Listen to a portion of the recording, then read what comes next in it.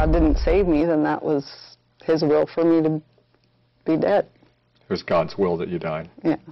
You have no chance. It is the story of one woman's escape from a local church where she says she was brainwashed as a child and nearly died giving birth.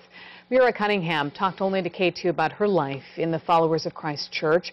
Now she says she wants women in the church to know they can get out. And on your side, investigator Tom Jensen has the interview you will see only right here on K2 now. A woman who left her church knowing she would be shunned by everyone she knew, including her own family.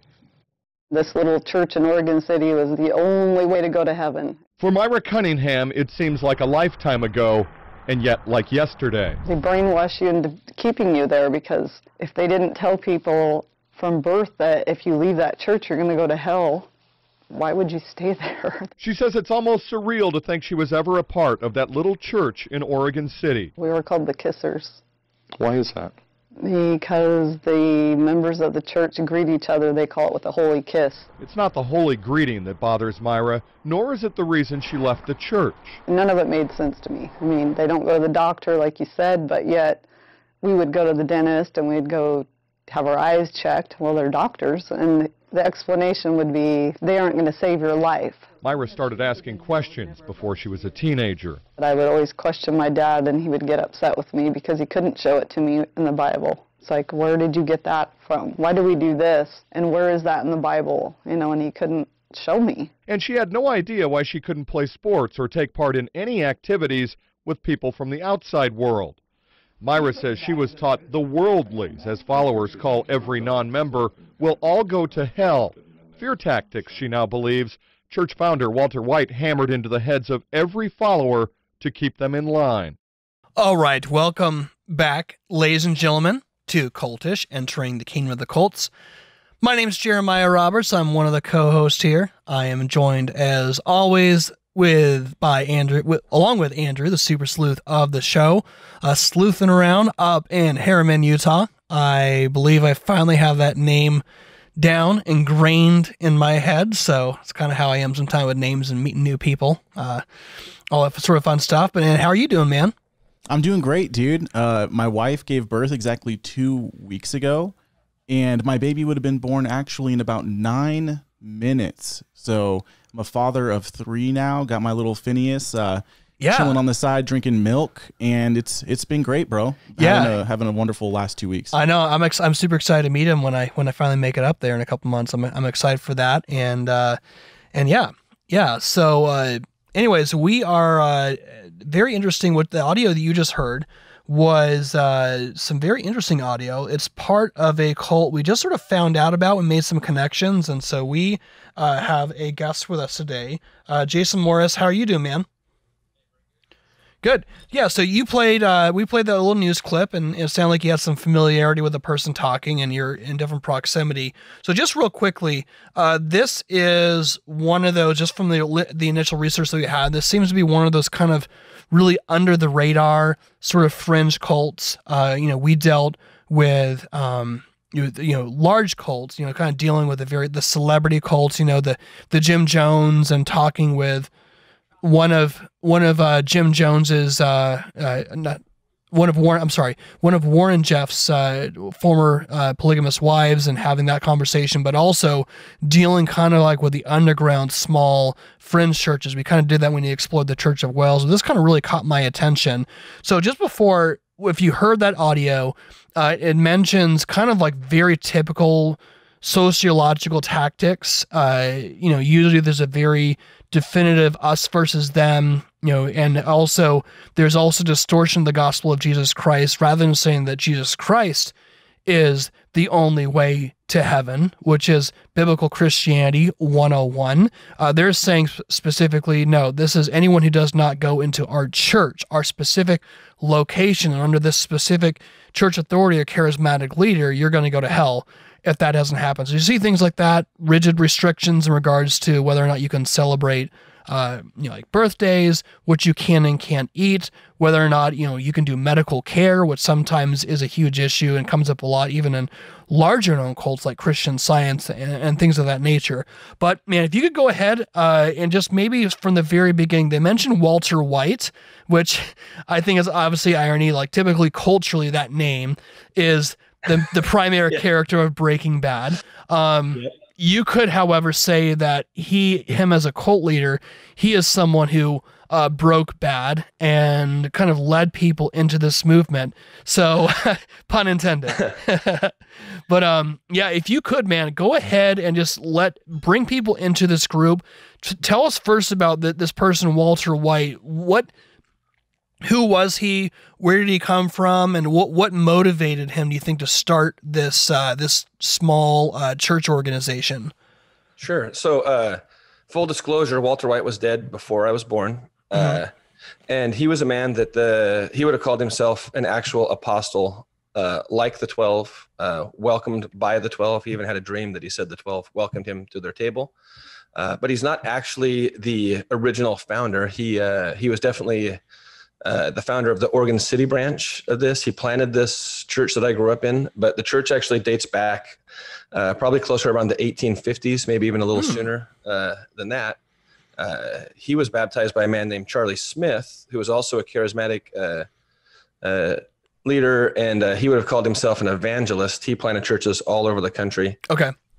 And then, and it goes back even further, but it's, it's old church history, and it's kind of, some of that's kind of muddy because I have notes and documents on that, but it's not great. They didn't do a great job of keeping their own history, but from Walter White forward, Walter White, there was many small churches planted around the Northwest and in California. So, there's like a bunch in Idaho, a few in Northern California, the Redding, Red Bluff area. And I have family that came from both sides of that. Walter White came to Oregon City to meet with a man name was Webb, and ultimately he wound up planning a church here after that meeting. And through some infighting amongst the ministry, some of the ministry in Idaho fell into adultery, and so ultimately he used that as a way to not just discredit them, which I would have no issue saying, obviously pastors or so-called apostles shouldn't be committing adultery, but as what he did was he kind of made a power grab, and he said everybody has to come to his church in Oregon City or else. It was kind of an ultimatum. Many people came, but those churches, they definitely suffered in number when he did that, but they managed to continue on. And the man that Fern Baldwin, who fell into adultery, didn't step down. He still kept leading those smaller congregations. But they've stayed small. I've actually become friends with some of the people in Idaho that have left there. But there's much smaller groups. Oregon City at its peak is over 2,000 members. So fairly large, maybe smallish megachurch size. Yeah. But when Walter was alive, it wasn't that big yet. It's definitely grown a lot since his passing. So I'm born in 1976. He died in, I believe it was 1969.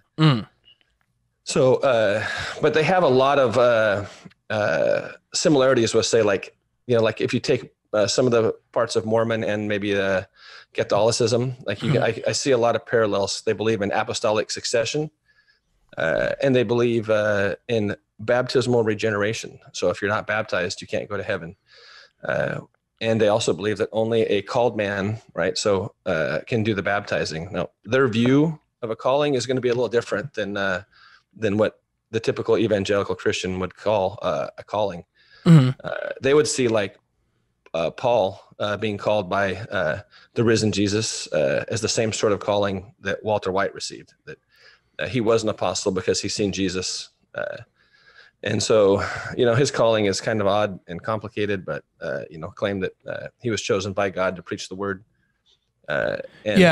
When someone like in the modern day would say they have a calling, I mean, it's very different than a New Testament apostle who have seen the risen Lord and having that sort of like legitimate apostolic authority. How would one go about determining whether or not they had this particular power or calling, you would say? Yeah, so they would be confirmed by like two or more other apostles. And so before, when Walter was a young man, he was only 22 when he received this calling. So there was other men that were preaching, and they had he had told them that he'd had this calling, and they told him they would try him out, Yeah. and they would put him on the pulpit on Sunday, and that was the beginning of his ministry. And as you know, most of those men that I think he never had a falling out with the men that were there before him. It was the ones that were kind of ordained around the same time he was that ultimately, you know, his power grab excluded all of them, including an uncle of his, and really, I mean, he just closed the doors. He said it was Oregon City or nothing. And so my family, of course, came from California and from Idaho with him. And so Walter is actually he would be my great uncle. So my great grandmother, who I was very close with, was his sister. So whatever that makes him to me, I suppose. But I was actually really close with her. She lived a long life and was actually a very sweet lady, very well read, and very loving and kind. Yeah. Okay, very interesting. And then Andrew, I'm gonna let you jump in here a second. And then, but it's interesting you mentioned this sort of his almost like you might call it a power grab, or utilizing what was this person's falling and committing adultery as sort of a catalyst for him to have, you know, the power grab. And it's always interesting when you look at cults historically in the United States or just abroad. There's usually some sort of conflict of interest. There's usually something happens when there's a successor, and when it comes to succession, because everything is always centralized around a central figure.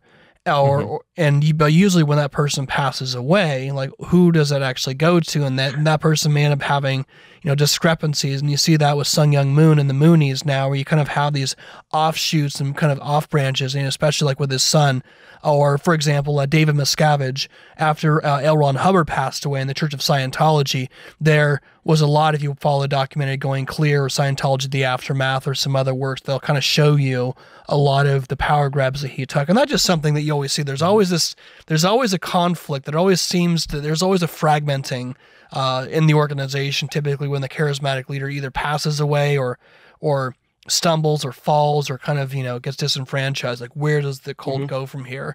Andrew, so you've done a little research, just real quick, and we're talking about this guy, Walter White. Just from what you've looked at, what questions would you have, and just in regards to kind of getting understanding of who this person was? Yeah. So I have a couple questions in terms of where he came from, right? So one of the questions would be, did this religious movement stem from like the Restoration movement? Is there a belief within the followers of Christ, because that's who we're talking about today, that's the name of this organization? Was there a belief that there was a great apostasy where the truth was lost, the apostolic succession was gone, and then all of a sudden came about during this Restoration period in America? So that's actually a really good question. So they believe actually that they don't believe in the Reformation, or that the Catholic Church was the world history, what we know about the church today. They do not believe in that. They believe that there was that all happened, but they believe that they sidestepped that they remained the one true church all along. So they are a parallel history of, they believe their apostles date directly back to Peter and Paul. I mean, they can't prove that. Okay. They have no proof of that, no evidence of that, but they truly believe they are the church. They are the original church. They would have came over on like the Mayflower, I guess. I don't know. They don't talk about that stuff, but you know, as a young man, I had lots of questions about stuff like, you know, where did we come from? And they truly believe that they are the first church, that this is the church at Pentecost. That is them.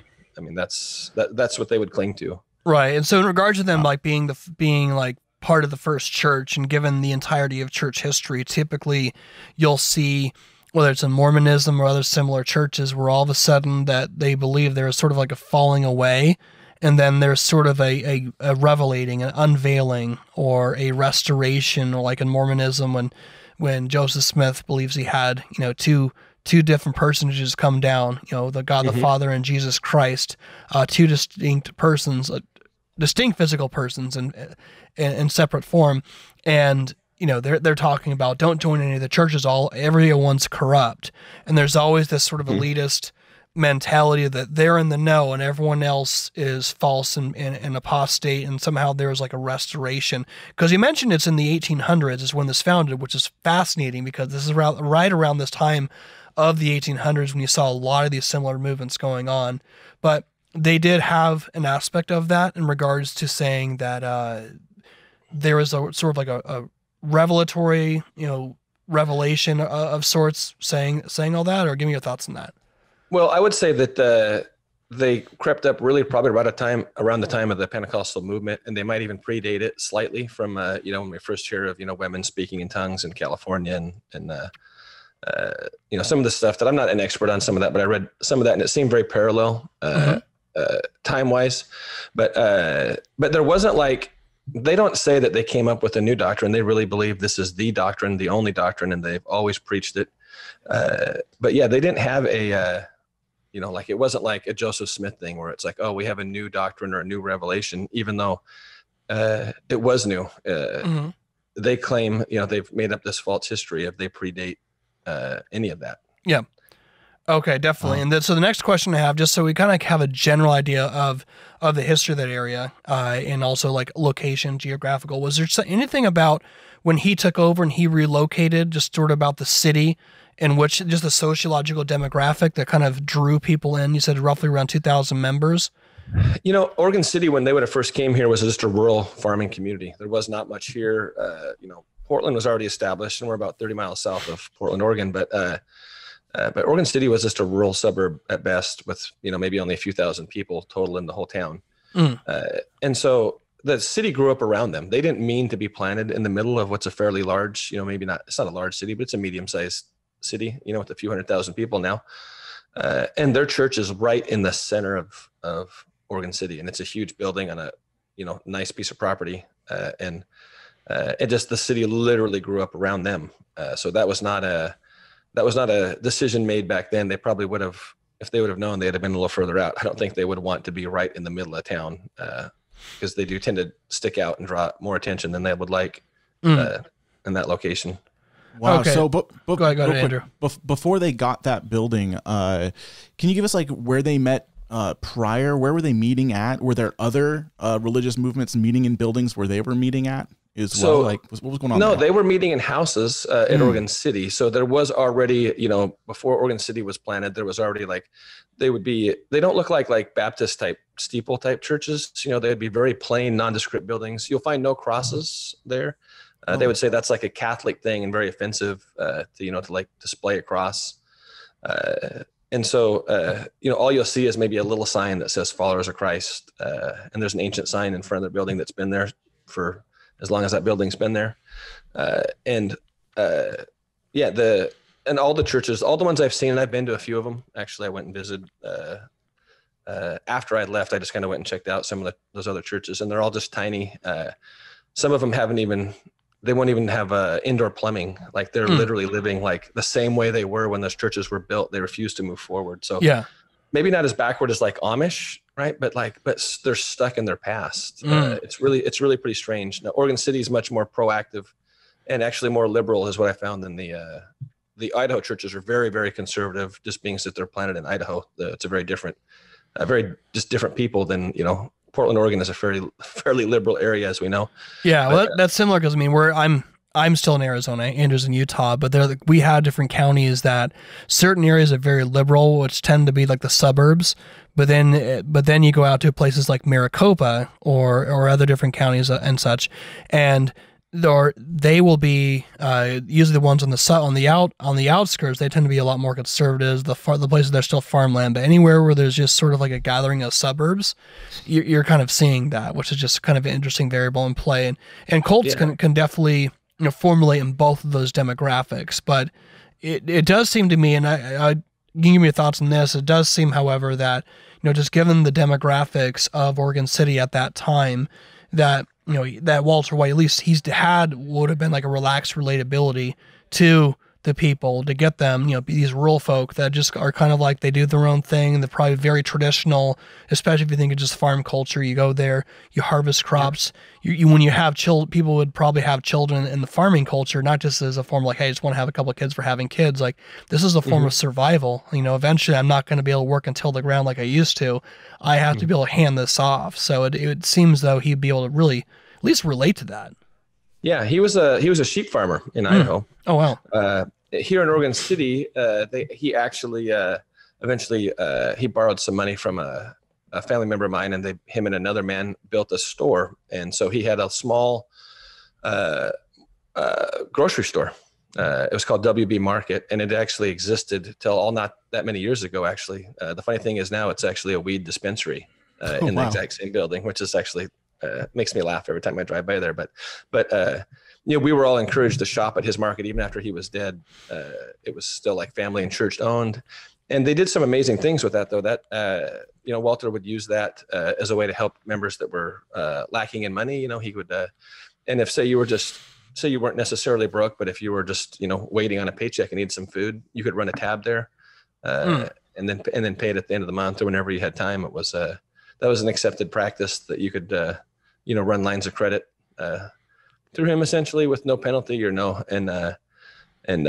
so I actually think it was actually kind of cool the way that he did that, and that his family, it was ultimately sold by his grandsons.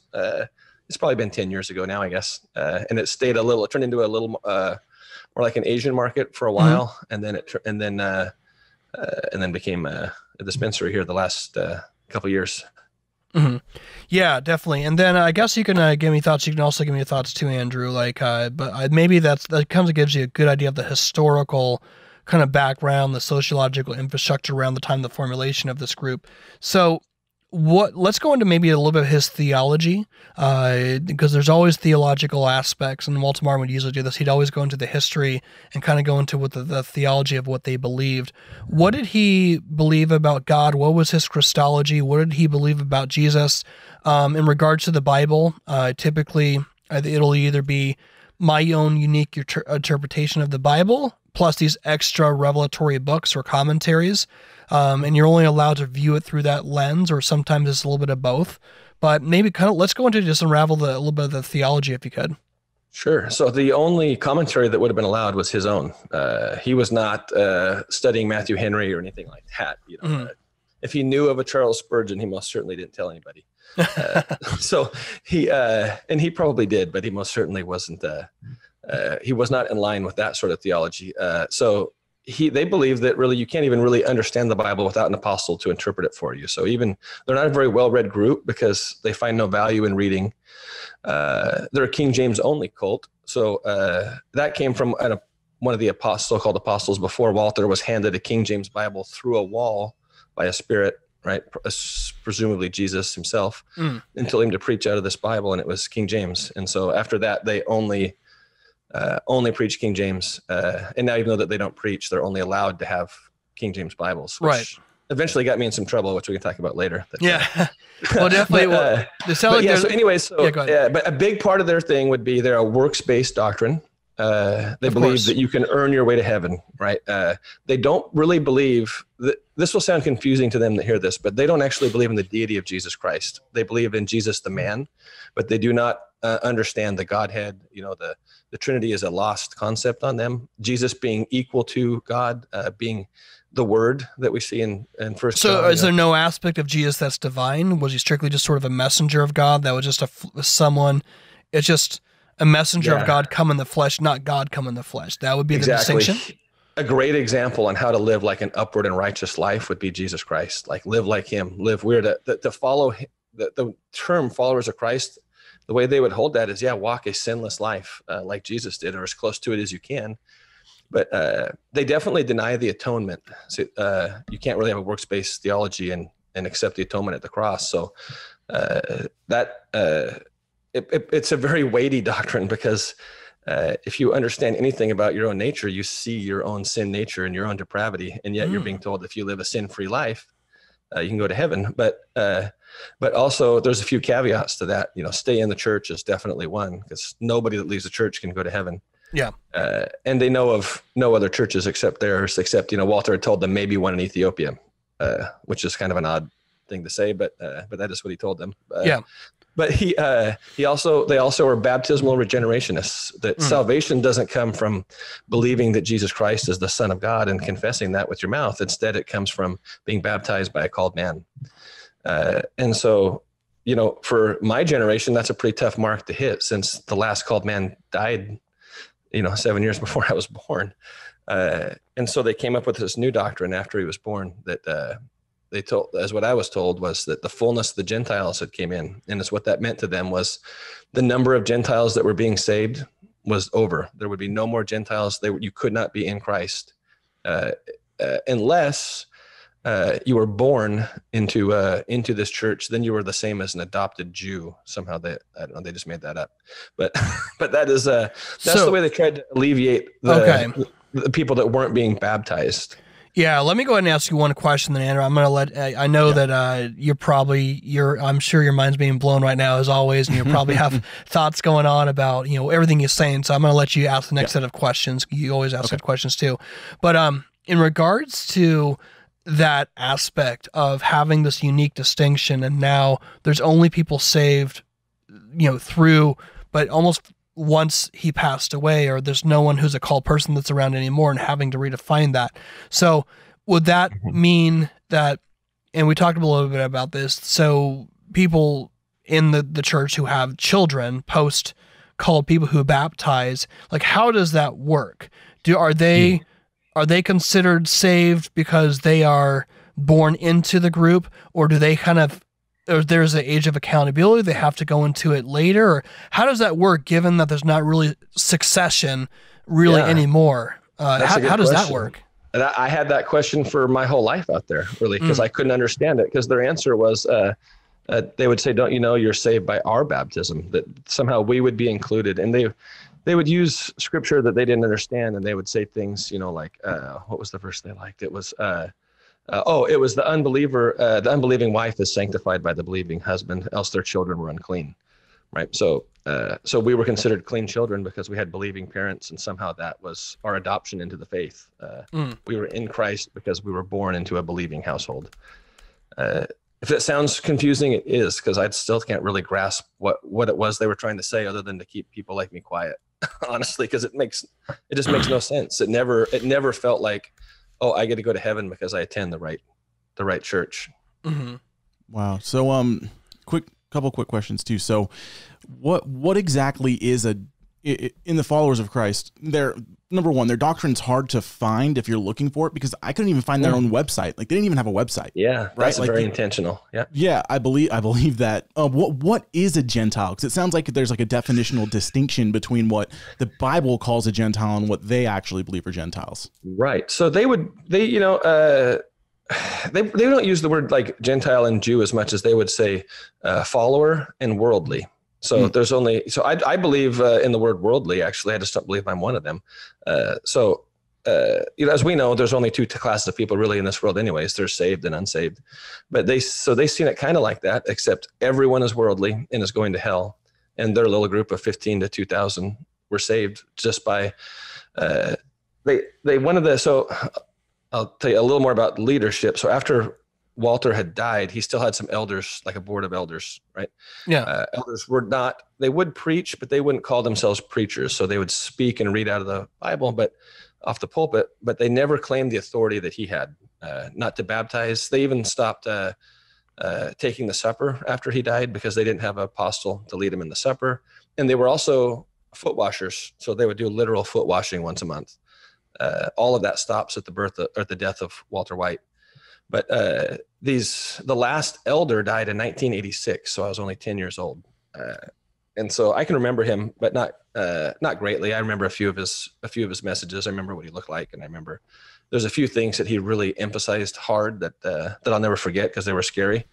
But yeah, those were that's kind of what they were left with. Was after him, you had these guys that were trying to, like, very lay and unread men trying to lead this body of people with waiting for either the end of time, or another man to be called.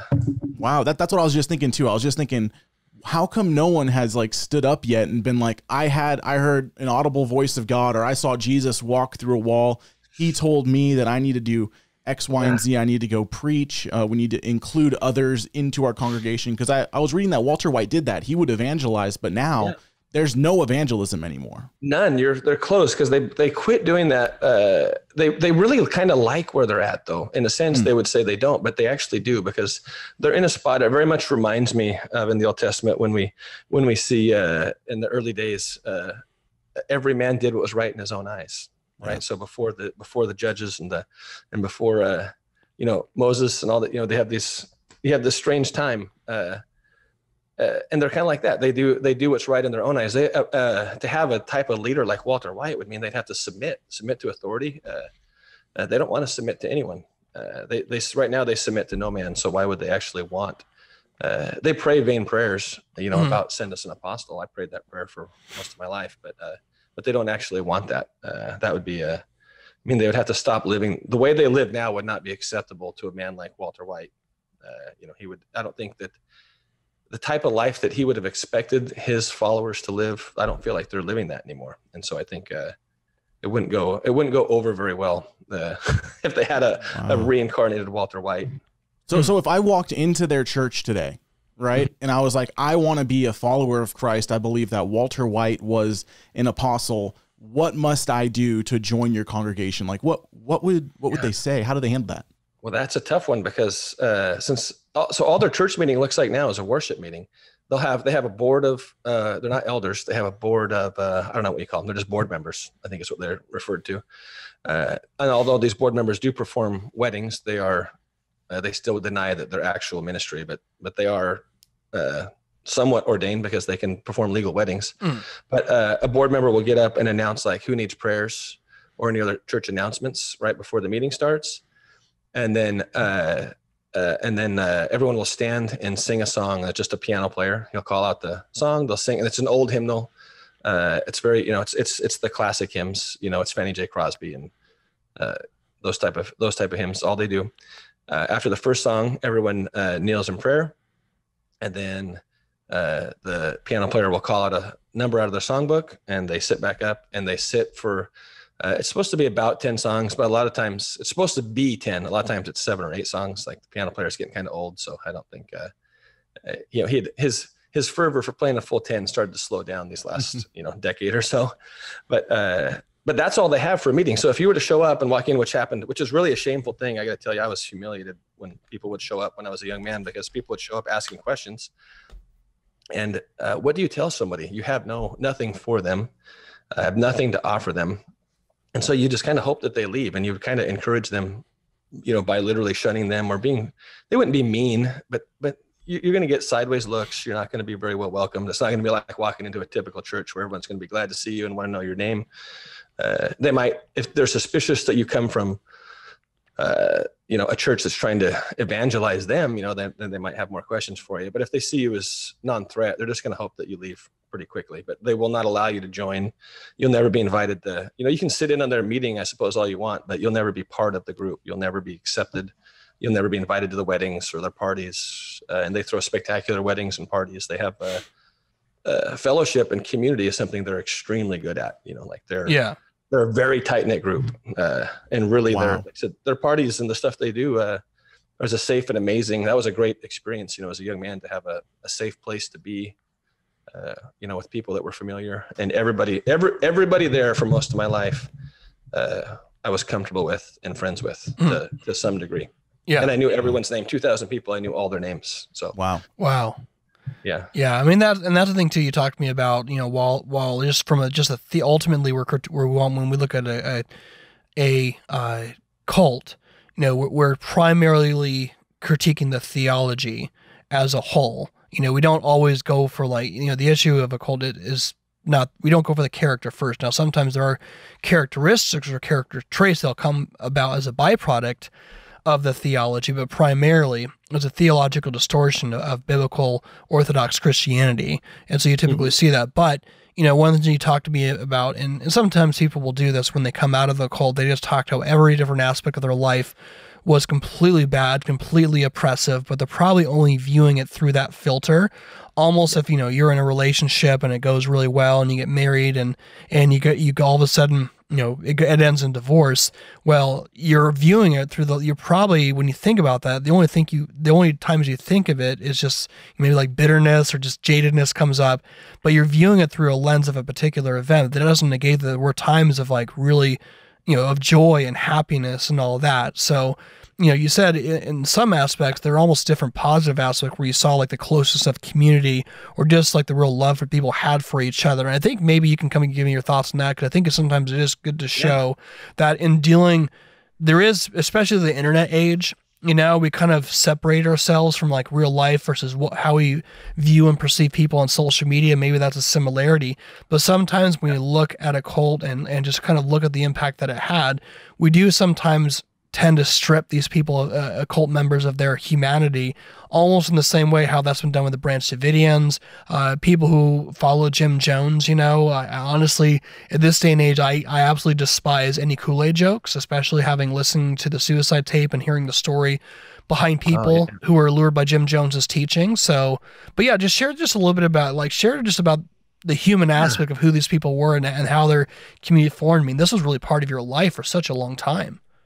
Yeah, so for over 40 years. And I'll tell you, you used a key word there that I'm glad you used, because I might have forgot to bring it up, but bitterness. When somebody leaves the church, they're always referred to as, oh, they're just bitter, and that they say bitter things. And I want to be very clear. I am not bitter about my time at the Followers of Christ Church. I hold no ill will against them. Do I take great exception to their theology? Great exception. But did I learn some valuable things? Have I benefited from it? Absolutely.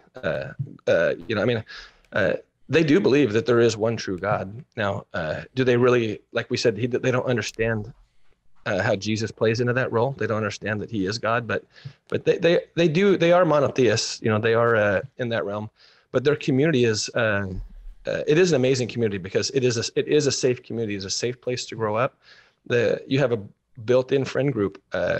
You do marry from within that community, which is getting more and more difficult, because now that they're not openly evangelizing people, everybody's starting to become related.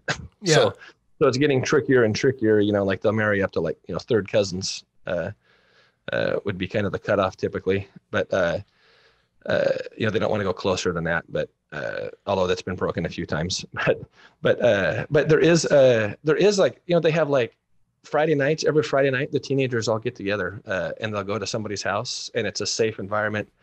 For the most part, kids aren't perfect, so I'm not going to say that their kids always do good things, because we know they don't.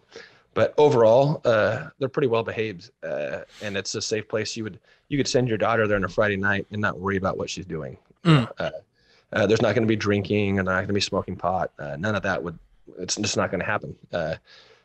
Sunday nights they have a dance party through the school year, and then they take off. They take a break for the summer, but. They play secular music. They have a dance floor in their church, and they have great bands. They have some amazing musicians. And so they play kind of like classic rock or country songs, nothing that would be inappropriate, though. There'll be nothing with sexual innuendo or anything like that. It's going to be clean music.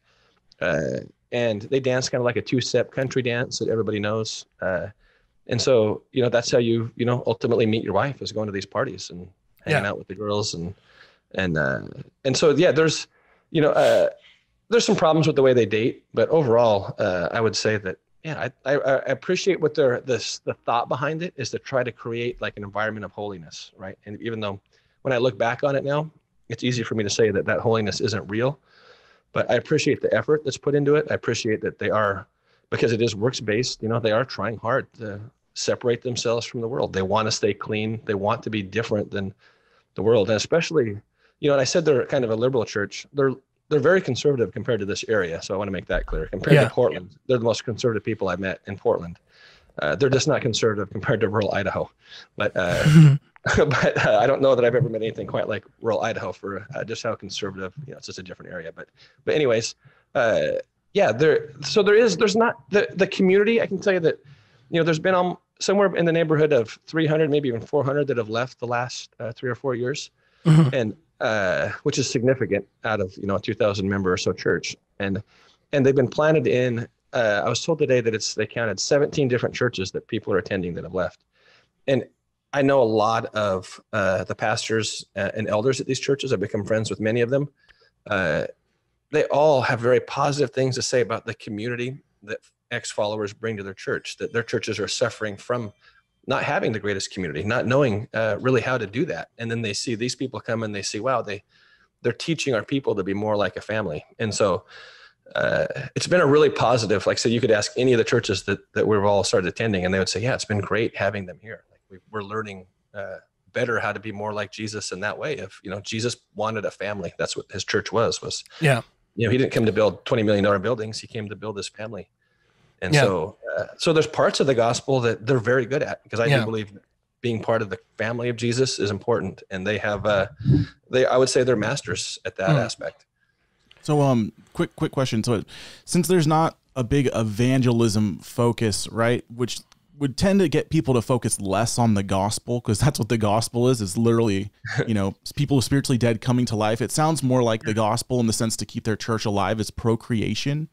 What now it is, what is that like there? Like, say 400 members are leaving, right? And now there's 1,600, let's just say estimated, whatever. But how do they see that? Do they see that as a sign of the end times? The end is coming soon. Are there weird things about procreation there? Like you need to have this amount of children, things like that? Yeah. At some branch, there was a conference in 1937 about women's hair length and about birth control. Oregon City came away saying that as long as the man was okay with the wife with shorter hair, that was fine. Other branches kind of divided over that, actually, though. But and also they felt in Oregon City, they felt birth control was fine. Our family that we have met recently in Idaho, you know, I met a man with like 18 children. So they obviously didn't take the same approach there. So, and to have more than 10 was normal is kind of what I've seen in Idaho. Yeah, they don't believe in hospitals. So part of their works doctrine would be, you know, going to the hospital is damnation. I mean, doctors, I was raised believing doctors literally are like the devil incarnate. That's how wicked. That was but the worst thing you could do. I mean, you know, like we were definitely to flee fornication and, you know, big sins, you know, in their mind, you know, they definitely see levels of sin. They don't see it in a more orthodox way, you know, not the way that I understand sin now, but you know, if you avoid the big sins, the little ones won't keep you out if you stay close to the middle. But so when you get to, you know, how you can have babies, you want your husbands delivering babies. So they, you know, I most certainly don't want to do that. So they have church midwives, which are lay midwives. Some are more educated than others, but none of them educated like maybe what you would, if you were to hire a midwife to deliver a home birth, it wouldn't be, you wouldn't hire one of these women. Some better than others, I would say. They have a handful. I'm not sure how many they would have right now, but there was usually, you'd have 2 or 3 for a birth, and there was maybe 8 or 9 to pick from, and, you know, your wife would pick the one she was most comfortable with. Yeah. Now, just real quickly in regards to, I'm glad you brought this up, because this is just something that, you know, theologically, you know, we're always not surprised when they're trying to redefine who Jesus is or deny the Trinity or talking about they have on some level their own private revelation. But in this particular case, you know, there always are rigid restrictions. Sometimes it relates to particular foods, or in this case, we're talking about, you know, medical care and medical attention. So how would this also relate to like taking like medication? You know, for example, in the field of mental health, there's people who are diagnosed with clinical depression, and there's actually medication they truly need, or something relates to them being bipolar, or, you know, you name, they're autistic, or just something that relates to the field where they have, or special needs. And sometimes those type of people, they require unique care and attention. Like how would they, in regards to things that are more like mental health related, how would that work? Well, that's a bummer, because it would be totally forbidden in those instances. There's some, and over the years, I'll say they've softened on their stance on medical care, because you know, when they started losing women and children, you know, women in childbirth and young children started to die, you know, the heat got turned up. Suddenly they changed laws in Oregon because of them, and they started getting arrested. And, you know, that's just in my generation. That's the last 10 or 15 years that this has happened. But so they have definitely taken a softer stance on medicine from when I was a child. But as a whole, they would still, they say things like your prayers hit the ceiling in the hospital if you go to the hospital, and that it's a lack of faith to go, and that if your child dies, it's just God's will. And so, you know, they don't really understand what God's will is. It's their way of explaining away things that have caused them immeasurable pain and suffering. And so, yeah, that's the sad part of the story, is really when we start to get to these midwives and these women and young children needlessly dying, you know, like something as simple as a shot of insulin denied, and allowing a boy to die for lack of insulin. Yeah, go ahead. How does it work? I'm trying to think, as a follower of Christ, I'm just trying to get myself into this world. Say that they needed an apostle to have the authority to baptize and to do the feet washing. There's no more apostle now, so who would have the authority to heal, right? Ooh, like, so yeah, like why why were the doctors devils? Was it because you wouldn't rely on the apostle and the healing power that was done through this intensely charismatic church? I mean, the apostle's not around anymore. The just shall live by faith. That's what they would tell you. That's like the verse they would cling to there, and that it's a lack of faith. You know, some families were always a little different on that. I would say that my family was a little more liberal on that than some families, where like when my daughter was 18 months old, so she's 13 now, she broke her arm and I took her to the hospital. They have their own church doctors that set bones. They put casts on people. They wouldn't call themselves doctors, but they most certainly are doing medical work. Not internal work, right? They're not going to open you up or you know, but they set their own bones whenever possible. If it's really bad and they can't handle it, they'll send you to the hospital.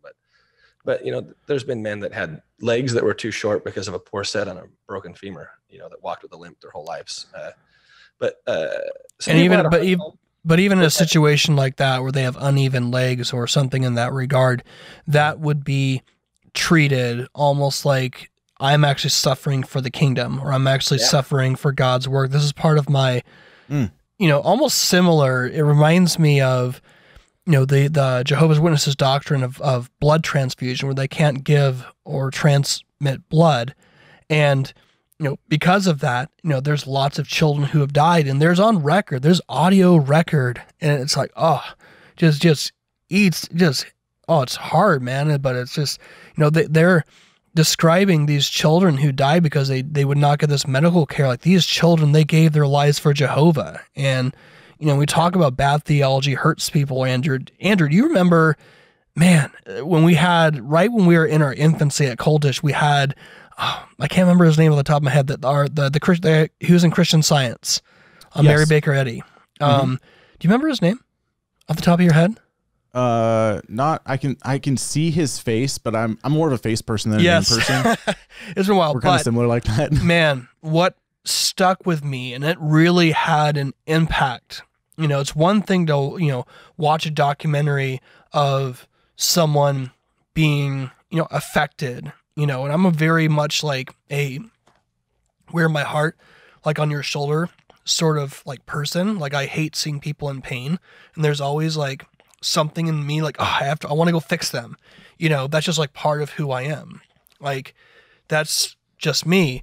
And man, I remember when he broke down and was in tears and talking about how hard it was because he dealt with death so much as a young child, and even just being part of Christian Science, because these people would not get medical care.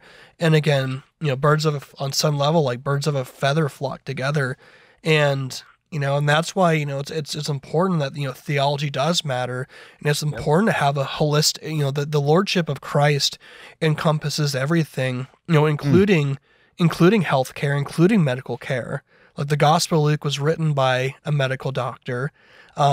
You know, and you even look at even the hospital system, as crazy and corrupt as it is right now. We see everything going on with the news about healthcare professionals being fired and all of that. You know, at the end of the day, not to have that, that's a whole nother discussion, but the hospitals, like, these are Christians who started it. I mean, even the symbol of the one, is it the Medical Association? I can't remember the exact symbol, but it's the bronze snake. The snake, and that's related to Moses. Like, you look upon that and you'll be, well, like, there's definitive Christian symbolism, and they were behind that, like the Red Cross, and you see that. Like, this is the Christians who formulated that, and it breaks my heart to see, you know, a distortion of that ends up hurting people, and ends up, you know, and also not only that, they're being taught, they're suffering unnecessarily as a byproduct of bad theology, but then, you know, they're being manipulated to believe that this is a just and worthy cause. Yeah. Well, go ahead. Yeah. Not only that, but that's your salvation, is your own personal suffering. Right. And I believe that you can suffer your way to heaven. There you go. And so listen to this. This is a quote in terms of the statistics of the deaths that were happening within the Followers of Christ organization. I'm going to read this to you guys. Larry Lumen, a former medical examiner in the state, alleges that during a 10-year period, 25 children perished due to the lack of medical intervention. This is within the followers of Christ. And this was the medical examiner for Oregon City. Yep. A death rate 26 times higher than among the general population. An investigation by the Oregonian claimed that at least 21 out of 78 minors found to be buried in the church cemetery died of preventable causes, including simple infections, which would be easily treated with routine antibiotics. Right? That's sad. That's sad. And you grew up in this, you know, and did you know that was normal? So did you know people or children that were your friends that perished? I knew women and children. So that, you know, that's the darkest part of this story, really, is the women and children. Because, you know, if you were to meet these people, you would think they're good people. You really, honestly, they don't stand out as being anything other than good, upright citizens. The local employers love to hire them because they're honest, faithful workers. They're not going to cheat you or lie. But when it comes right down to it, these same people that appear good, they will kill their children. You know, they're going to hate hearing me say this, but it is true. They will sit there and they will say things, you know, like, don't abandon your faith. You know, if somebody's considering taking their child in. One old woman I know that asked to go to the hospital right before she died.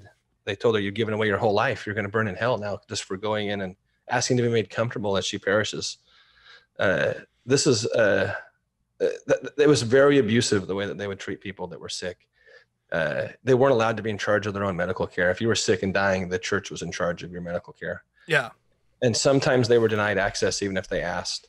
You know, children don't have the ability to ask. That's why the state has had to step in and say, you know, we're going to take that right from you. If your child is sick and in need of medical care, go where you're going to jail. And they've had quite a few members wind up in jail for neglecting their children and abusing them in that way. But yeah, I knew these. So those ones that you're talking about, that Larry Lunan guy, and I know him because I've seen him. You know, he would appear when somebody would die. You know, we'd have to deal with him, and I seen that interview that you're quoting, and I knew every one of those children. Yeah. Oh my word. Yeah. Yeah, and if you're listening in, you know, you can. I'm sure a lot of you can identify with that because I mean, it's like I said, birds of a feather flock together, and there's been many a times, even in Christian churches, there's a lot of times where there's just really bad counseling, you know, and really a horrific misunderstanding of the aspects of mental health or the role that, you know, medication has. I mean, there's ways that someone can obviously use it as an idol. I mean, Apologia was founded out of a drug and alcohol addiction recovery center, and there's plenty of people, you know, opiates and even like there's forms of morphine that actually help people, you know, during particular situations, but there's also a tremendous abuse of that. But what ends up happening is that, you know, there's a lot of bad counseling where it totally negates that and people suffer as a result. So, you know, a lot of you can relate. This is the importance that we need to have the Lordship of Christ under all different aspects. So yeah, most definitely. So one question I have real quickly, before we kind of wrap up the first part here, and as we said, just for the time being, we're temporarily doing a part 1 and part 2 just because we're getting ahead of schedule with all our other stuff going on. But just talk about one of the things that Walter White did to kind of really his driving catalyst for his group before he passed away would have been really his end times visions. Yes. And so this is something that, you know, while eschatology is a non-essential issue, there's people from all the different camps, people who I love and respect who have very different views from us. It's a non-essential issue, but it does have an impact with how you interpret it because a huge portion of the Bible is eschatological. It is about end times events, and the question is the end of what? But with typically what you'll see within cultish infrastructures, they'll use the current events of that time. I mean, a lot of people right now are kind of looking at what's going on now with 2020 and COVID and what's going on in Australia. This is the end times visions, and people have been doing that for a while. You'll see that on the eve of 2000, between the late mid 90s and the year 2000, from Koresh to Heaven's Gate, there's a lot of people who are looking at the eve of the millennium as a time, you know, up until like Y2K, this was a time where something was going to go on. But just to clarify, his time when he was really prominent would have been around the 1960s, correct? Yeah, 50s and 60s would have been kind of the really the time when he was, he was the alpha leader at that point. There was no one challenge. Yeah. So just real quick before we wrap up here, I mean, just things that come to mind. You have like the Vietnam War, the civil rights movement, Martin Luther, the assassinations of JFK, Martin Luther, and the Cuban Missile Crisis. I mean, there's time, even like the Cuban Missile Crisis, there's tension, there's times of uncertainty. And now, we have stuff even now going on, like what's the relationship between us and China? There's always the uncertainties, and people use that uncertainty to create confidence that we're the Noah's Ark, that you stay with us, you'll be safe. You'll be in the church. Just talk to us real quickly before we wrap it up. How did he formulate that? So he had a vision or a dream. It was a dream that he actually told over the pulpit, where he was with Christ. And I have a copy of it here somewhere I could find and read you the whole thing, but it'd take too long, but I'll summarize it. I'll summarize it for you. He's with Christ and they're talking, and he's describing Christ as young and athletic like. And then the dream changes, and Christ as a baby, and Walter is carrying this young Jesus, which to me is maybe the worst part of the dream, that, he's saying that he carried our Lord as opposed to the other way around. But then he asked Jesus at one point, when is the end of time? And he tells him, and I think he says in 2 years will be the end of baptism, and in 3 years will be the end of the world. And I'm paraphrasing. I may have, for any followers that are listening to this, if I have those dates a little off, I'm not trying to be specific, but I'd have to look it up on my paper to see the exact dates, but about 3 years. And so they started to prepare for the end of time. And so he dies, and baptism stops, right? So, and it's about, it's the year or two after he tells this dream. Well, once he stops baptizing, he self-fulfills his own dream, because he actually stopped baptizing even before he died, to fulfill that prophecy. And then he passes, and like a year or two later, here comes 1972, and they're still there. Jesus has not returned. But I'll tell you on that too, before we move on to like the more interesting stuff actually is going to be this stuff these last few years, but to kind of paint a little better picture to just what type of a cult leader Walter White really was. They're definitely a charismatic group, at least when it comes to their apostles. And he was not one that had the gift of tongues, but the ones before him, would speak in tongues, and then they would interpret it themselves or have an interpreter say it. But Walter had what he would have called the gift of prophecy, except if you read through his prophecies, there's nothing prophetic about him.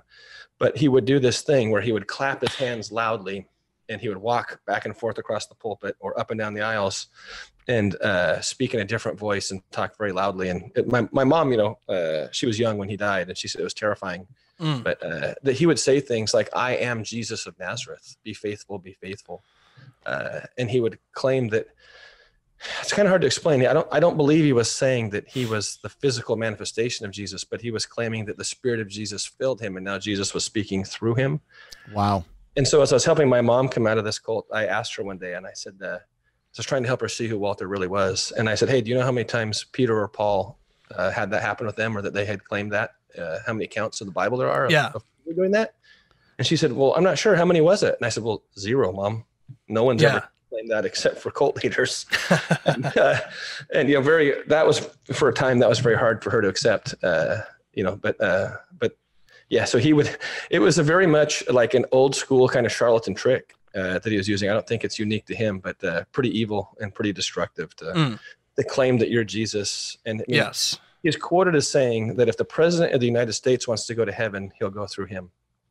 So that's the type of authority that he claimed. He was the only way to heaven. I don't care what camp of denominational Christianity you fall into, whether you're charismatic, whether you're Anglican, Presbyterian, Baptist, Methodist, whatever, what have you, someone's in the pulpit or in the foyer and they're saying, "I'm Jesus." That is the red flag a bunch of red flag emoticons for sure. So let's go ahead and do this. I think what we did in this episode, I'm going to kind of indicate, I'm going to go full nerd here. So basically the first episode, we're kind of describing like the map, the open world map, right? So if you're like, if you play video games, you spend like wandering around, and now all of a sudden you understand where this location, this is, but kind of go like, think of Lord of the Rings, for example. This first episode, what we did, we kind of described the infrastructure of Middle Earth. We kind of went into Gondor and Helm's Deep, Isengard, like all these different locations right? And so now you get an understanding of the historical origins of Walter White, this group, certain aspects of Oregon City, kind of their theology, their doctrines, the implications of that theology. But now, the next episode, this will be part 2, will be kind of like, Frodo and Sam's journey all the way to Mordor, right? So, or in this case, it's going to be kind of like how did you fit into this and how did you end up leaving? And I think now that we've set the first episode, laying the foundation, I think people will get a better understanding of that. So thank you again so much for coming on. Definitely appreciate for part 2, and we'll talk to you guys next week. So thank you all for listening. If you enjoyed this first episode, go ahead and share this on your social media, any thoughts that you have and what comes to mind in regards to this first part of this conversation. And as always, a program like this cannot continue without your support. So if you feel led to support Cultish, please go to thecultishtshow.com. There is a donate tab. You have the opportunity to either donate one time, or you can become a monthly partner with us to help us create new content. There's lots of super exciting things we have lined up in the future. So all that being said, thank you all for listening. We'll talk to you all next time on Cultish, where we enter into the kingdom of the cults. Talk to you guys soon.